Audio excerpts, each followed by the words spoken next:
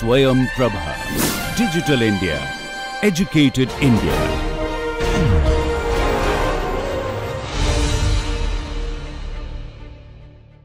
Let us move on to the next problem. The major product formed in the following reaction is, here a diazo compound is given and the catalyst that is used is copper iodide, and in the second step selenium oxide is used, selenium dioxide is used. This question was asked in June 2015. So, we have multiple double bonds given here and we have a diazo compound, and what is going to be the final product after the reaction. So, here when we have a diazo derivative and we have a alkene or a double bond, one important reaction what can happen is a cyclopropanation reaction. So, we have seen so far the CH insertion reactions and heteroatom carbene insertion reaction also we have seen. Now, we are going to see a different type of reaction. So, here it is a cyclopropanation reaction. So, if you look at all the 4 different products that is given here, they all have a cyclopropyl unit. So, how a cyclopropyl unit can be formed is simply when a diazo compound is treated with a metal catalyst, it will produce the carbene, especially copper, rhodium kind of transition metals are used for the generation of carbene. That carbene will insert itself on a alkene double bond. So, we end up with a cyclopropyl derivative. So, that is how we are going to see what is the correct product that will be formed in this reaction. And the second one is when we have a selenium dioxide, this is used for the oxidation. So, we are going to see what is the oxidized product, that one of the alkene double bond is going to be oxidized. So, we are going to see what is the product that we are going to get.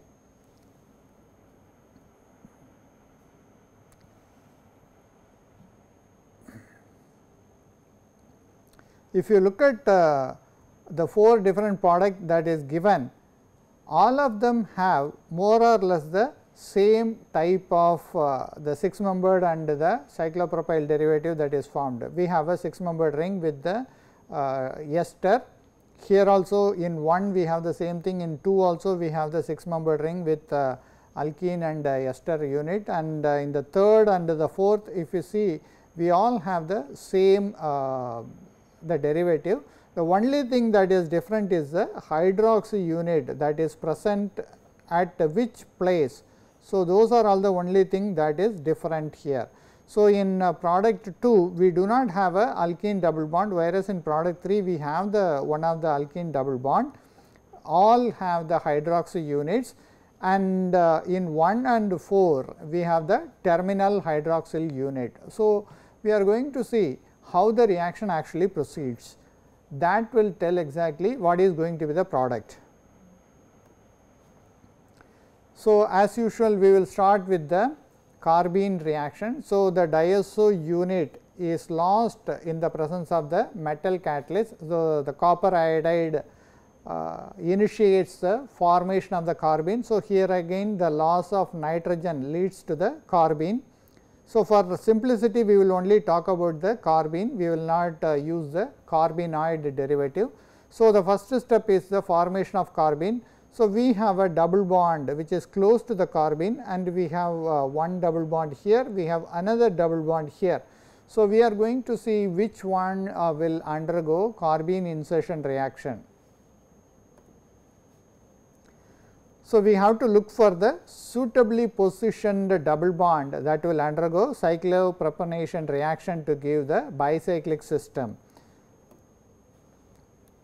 So, we are actually showing here this carbon, this alkene double bond is the place where the cyclization takes place. The reason is, if you look at the number of atoms, here is start from 1, 2, 3, 4, 5, 6 and 7, 8, 9, 10 and 11. So, we have 2 types of cyclopropanation, that is a bicyclic system that can be formed. One is between the 6-7 double bond, So this numbering is not according to IUPAC nomenclature. So, do not worry about that, we are only looking at the position where the cyclopropanation may happen. Okay, the other one is the 10, 11 position. So, if 6, 7 position the cyclopropanation happens, we end up with a 6 membered ring, and if it happens on between the 10 and 11, we are going to get a 10 membered ring. So, obviously, we know 10 membered cyclopropyl derivatives are quite unstable and they are not easily formed. So, we can say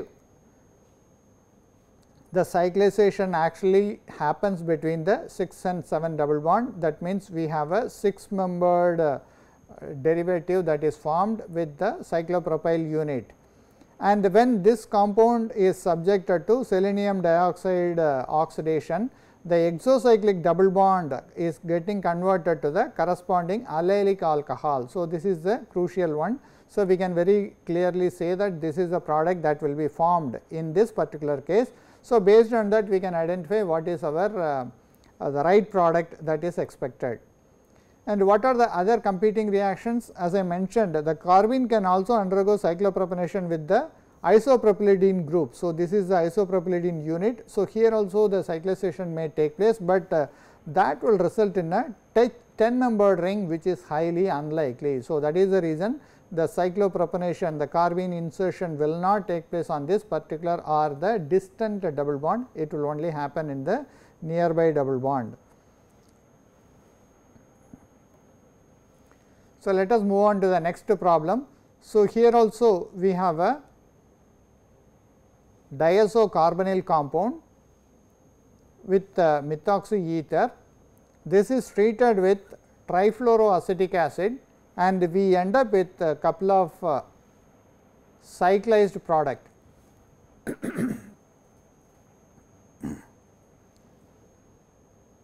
The expected products 1, 2 and 3 are having a tricyclic system, and the last one is having simply the replacement of the nitrogen with the trifluoroacetyl unit. So, these are all the 4 different products that are expected in this particular reaction. We are going to find out what is the actual product that will be formed in this reaction. So, the initial step is the formation of carbene, because here we are using trifluoroacetic acid. So, under acidic conditions, the carbene is generated with the loss of nitrogen atom. So, we get a carbene here on this particular carbon. As we know, the carbene actually undergoes insertion reaction. Now, we have to find out where the insertion will take place. If we put the numbers 1, 2, 3, 4, 5, 6, 7.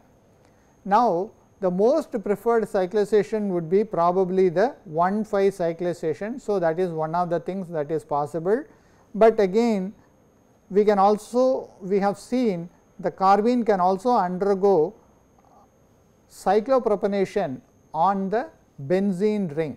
So, that is also equally possible. So, when there are 2 competitive reactions, in some cases the aromatic ring, which is highly nucleophilic in nature compared to this particular CH carbon, undergoes fissile reaction. The reason is the carbene is electrophilic, aromatic ring is electron rich. So, obviously, the site for carbene insertion is more pronounced or more likely to happen on the aromatic systems than the CH bond, that is the benzylic carbon, because the benzylic carbon is not activated, not electron rich. So, when there is a competition between CH insertion and the cyclopropanation, in most of the cases cyclopropanation reactions happens much more effectively compared to the CH insertion reactions. That is very easy to understand, because when you have electron rich place, obviously the reaction will take place on that place. So, the carbene in this particular case undergoes a intramolecular cyclopropanation reaction to give a tetracyclic system. So, we end up with a tetracyclic system, and this tetracyclic system we have a methyl ether and we are running the reaction under TFA conditions, that is the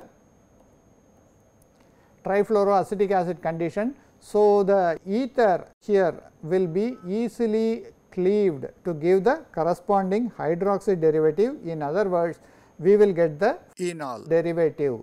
So, once the enol derivative is formed under acidic conditions, what can happen is here we have a cyclic strained system. Even though we say the cyclopropanation reaction is easily happening, but then we have a tetracyclic system which is highly strained system. So, some change has to happen. So, in that case what will happen is the hydrogen atom is lost and we end up with a shift of bonds which opens up the cyclopropyl system. So, that gives the tricyclic system. Of course, this carbon will have the negative charge and here we are losing a hydrogen as a proton. So, this proton will go and attach here. So, that is the reason we will get a hydrogen atom inserted or removed from this oxygen, it is attached here. So, we end up with a tricyclic system as shown here. So, this is the diketone. So, this is a tricyclic diene-dione system and this is our product that will be formed in the insertions carbene insertion reaction. And let us move on to the next one. So, here we are going to find out the major product formed in the following reaction. This was asked in June 2016. So, we have a allylic alcohol and this alcohol is treated with diiodomethane in the presence of zinc copper couple in the first step. In the second step, we are using catalytic amount of ruthenium chloride, water and sodium periodate. So, two step reactions are carried out on this allylic alcohol. We are going to find out what is the product that will be formed. So, product A, B, C and D are given. If you look at very carefully, B, C, D all have a cyclopropyl unit.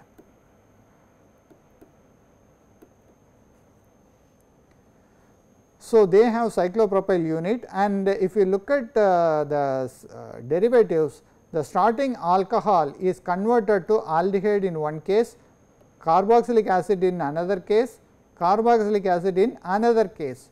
So, that means we have two different that means the hydroxy unit undergoes oxidation either to aldehyde or to carboxylic acid. And in the another case what we have is we only have a aldehyde, there is no cyclopropyl derivative that is formed. So, these are all the four different products and we have to find out what is the correct product that will be formed in this reaction. Between product C and D, they both have the carboxylic acid unit, but only difference is the arrangement of groups. So, the stereochemistry are little bit changed in the final product.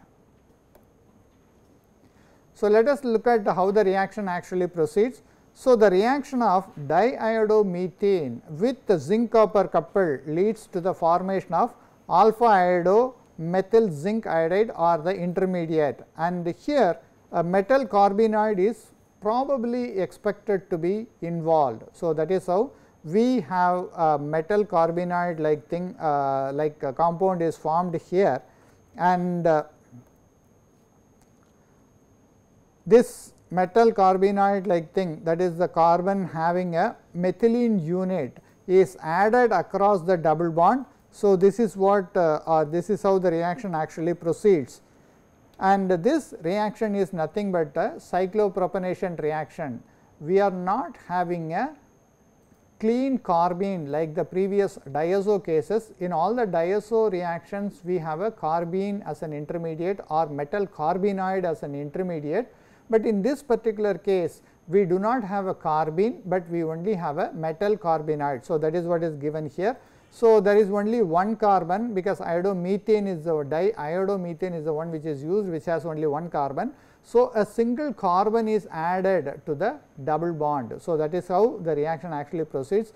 When you are adding one carbon to a double bond, we end up with a cyclopropyl system. So, here what is the reaction occurs is basically the cyclopropanation reaction that is happening, and In the main case, how the reaction actually happens is, it is a stereospecific reaction, and whenever a 3-membered ring is formed, those reactions are mostly stereospecific in nature, and the reaction preferably occurs from the less hindered site. So, these are all the 2 common reactions which are expected in these kind of systems, but there is one small difference compared to the regular systems. In our system, we have a hydroxy unit which is having lone pair of electrons. We have a zinc metal which is electron deficient in this particular case. So, what will happen? There is going to be a good coordinative bond or interaction that is going to be formed between the zinc metal and the oxygen's lone pair. So, this is very crucial because of the presence of the hydroxy unit. What happens is, the cyclopropanation happens cis to the hydroxyl group, because from the same side, because when we have the hydroxy unit and the zinc, they are from the same side. So, the addition of the cyclopropene or the cyclopropyl unit happens from the same side of the hydroxyl unit. So, that is how this reaction actually happens. It is not happening like the normal less hindered site, but from the site where hydroxy unit is present, and here a concerted transfer of the methylene unit happens. So, here is the intermediate as shown here, and this leads to the cyclopropyl unit that is added here. So, if you look at the hydroxy unit and the methylene unit which is added, they both are on the actually same side. So, that is how we can actually fix the stereochemistry of the carbon, and since this is a stereospecific reaction, we will end up with only one product. And this reaction is basically called as Simon-Smith's reaction. So, the use of diiodomethane and zinc copper couple is the reagent for Simon-Smith reaction.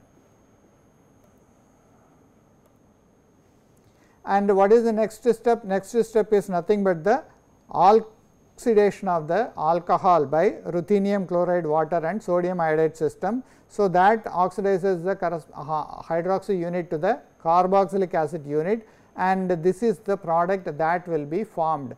Because if you look at the cyclopropanation, in the cyclopropanation this methyl, and in the starting material when we look at these are in the same side. So, if you look at the starting material, this carbon and this methyl unit are on the same side.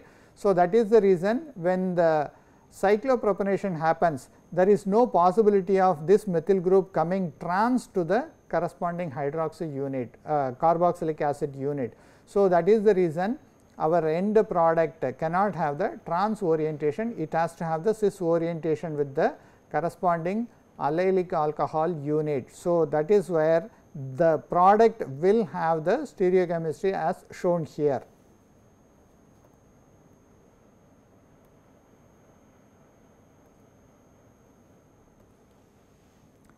Let us move on to the next problem. Here we are going to find out what is the major product that is formed in the following reaction. We have a styrene type derivative is given here, and we have some reagent A, we do not know what the reagent A is. We have a cyclopropyl derivative that is formed as an intermediate or the first product, and this undergoes reduction with palladium catalyst and hydrogen gas in methanol to give product B. So, we are going to find out what is the reagent A and the product B. So, there are two different things we are going to find out, and this question was asked in December 2015. So, what is the first one? The combination of reagent A is ethyl diazoacetate. So, this can actually be used for the generation of carbene, and in the second combination also we have the same reagent, that is the ethyl diazoacetate, and in the third and the fourth we have the sodium hydride as the base, and the corresponding sulfoxide derivative is given. So, we have to find out what is going to be the right reagent that will be used in stage A, and then we are also going to find out what is the product B. So, let us look at how the reaction will actually proceed. So, since it is actually given we are going to get a cyclopropyl derivative, a carbene is the most probable or the most easily considerable compound for this reaction. In other words, ethyl diazoacetate may be the source for the carbene, and if you look at the product, we also have the ester unit, ethyl ester is present, and we only have one carbon that is added extra. So, that means ethyl diazoacetate, which can give the carbene, is the most probable reagent that can be used in this particular reaction. So, as we know, there is a double bond and we have a carbene. So, what is the carbene that will be formed? CH double bond, CO2 ET is the carbene that will be formed. So, this carbene will add to the alkene double bond and we end up with a cyclopropyl derivative. So, the first reagent is ethyl diazoacetate. Then what is the second reaction? So, this second case, what happens is the cyclopropyl ester is treated with palladium carbon and hydrogen. So, in this kind of cases, what will happen? We are doing a reduction reaction. So, a cyclopropyl ring is also considered like a double bond. So, when we assume that when we can think of cyclopropyl derivative as a double bond, obviously reduction will open up the cyclopropyl ring. So, that is what going to be our final product. So, what are all the different possibilities that are that can happen?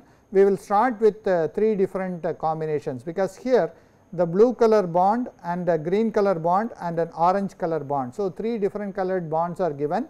If the blue color bond is broken, then we end up with this kind of ester, and if the green color bond is broken, we end up with this kind of ester, and if the orange color bond is broken, we end up with this kind of ester. So, there are 3 possibilities which can exist, and we have to identify what is the correct bond that will be broken. So, how do we find it out? One very simple thing what we can think of is, whenever a cyclopropyl ring is broken, it will, the hydrogen will be added from the less hindered site. So, that is the most important thing we have to keep in mind. When, what is the less hindered site in all the cases? If you look at this bond, the green bond, we have a ethyl ester unit that is present, and we also have gem dimethyl. So, this is actually the bulky side. So, that means hydrogenation cannot happen from this side. In other words, the green bond cannot be broken. So, this is ruled out. So, what is the other one? If we look at the orange bond, here again we have the gem dimethyl group. So, that side, and we also have another big phenyl unit present here. So, in other words, this is also not the less hindered site, this is highly crowded site. So, the orange bond breaking also is not possible. So, what is the only thing which is left out? We have only the blue bond that can break. So, if you look at here, we have the 2 hydrogen atoms that are present apart from the other bulky groups. So, in other words, if you look at all the 3 bonds, we can clearly say the blue bond is the only place where it can easily break, because that is the less hindered site compared to the other 2 bonds. So, this is going to be our final product that will be formed in this reaction. So, the first reagent is nothing but the ethyl diazoacetate, and the ring opening or the cyclopropyl groups opening leads to the product as shown here.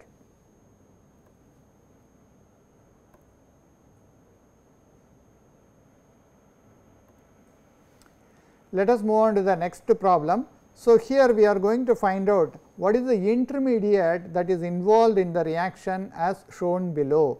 So, here we have couple of things. We have a diazo unit that is present, diazo compound is given here. We have a photochemical condition, and we also have a alkene double bond. So, we already know, we have been seeing so far all these reactions. So, when an alkene is present and when a diazo compound is there, and when we are using photochemical conditions, obviously the expected thing is a carbene formation, And when we have a carbene, what is the next one to expect? And once you have a double bond, the carbene will insert across the double bond. So, that is what we have a cyclopropyl system that is formed. So, obviously, for this reaction it is very easy to identify what is going to be the product, the correct intermediate. It is going to be the carbene, that is going to be the intermediate. Now, we will simply look at how the reaction actually proceeds.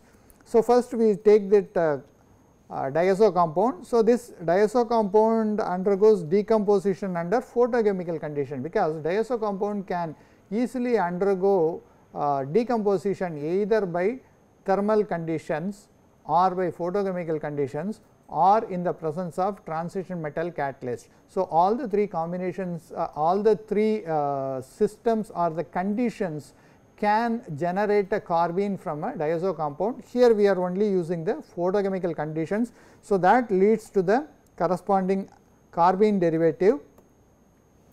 So, the carbene is formed. Once the carbene is formed, we already know there is a double bond or the alkene that is present, and this undergoes a cyclopropanation reaction. So, in this particular case, as we know, the intermediate is nothing but a carbene. Let us move on to the next problem. So, here we are going to find out the major product formed in the following reaction. What is the major product? This question was asked in December 2012. So, we have a diazo ketone. We have a diazo ketone that is reacted with the silver oxide under photochemical conditions, and the second step is methanol. So, there are two steps involved in this reaction.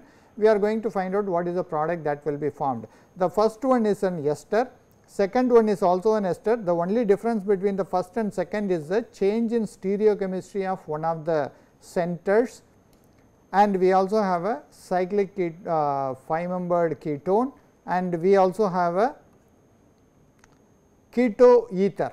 So, these are all the 4 different types of product that can be formed, and this keto ether or which product will be formed, we will see when we look at the reaction mechanism. So, the first step is the alpha diazo ketone. This is our starting material. This can be represented in the resonance form. So, as we can draw this resonance like this, that means the negative charge will shift between these two nitrogen atoms to equate the positive charge, but then simultaneously this one of the double bond will be shifted towards the carbon. So, we still have the nitrogen, the central nitrogen having the positive charge, but we have a carbon having a negative charge. So, this is the resonance structures which we can draw for this one, and when this is exposed to photochemical conditions in the presence of silver oxide, we actually get the loss of dinitrogen that leads to the formation of a ketocarbene. We will see what is a ketocarbene, and this reaction is basically called the Wolff rearrangement. So, this carbon nitrogen bond is broken towards the nitrogen, because we will be losing this as a nitrogen gas. Since the bond is gone with the nitrogen atom, what we will have is we will get the carbene on this particular carbon. So, this is the ketone unit is present here, carbene is here. So, this is the ketocarbene. So, once the ketocarbene is formed, what it will do is this will undergo 1,2 rearrangement to give a ketene.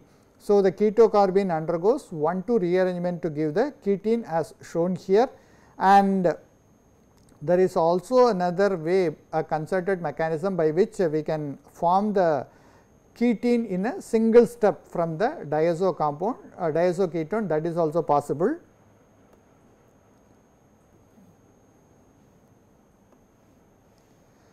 So, this ketene reacts with the solvent methanol. So, the ketene is actually electrophilic in nature, the solvent methanol is nucleophilic. So, this oxygen attacks this particular central the carbonyl carbon, and the bond, one of the bond is shifted towards this carbon. So, we end up with a methoxy unit attached to the carbon. In other words, we will have the ester unit. There is a hydrogen atom. So, this hydrogen atom will attach to this particular carbon, because the negative charge will go on to this particular carbon, and this hydrogen will be abstracted by this carbon. So, this hydrogen will shift to this one. So, we end up with a ester unit. So, the formation of the ketone intermediate is highly unstable. So, what happens, this is being attacked by the nucleophilic solvent, that is the methanol, and here we have a weakly acidic nucleophile, that is a methanol unit, and that gives a ester. So, this is an example of Wolff rearrangement where we have a ketocarbene that is involved, and in other words another intermediate is a ketene.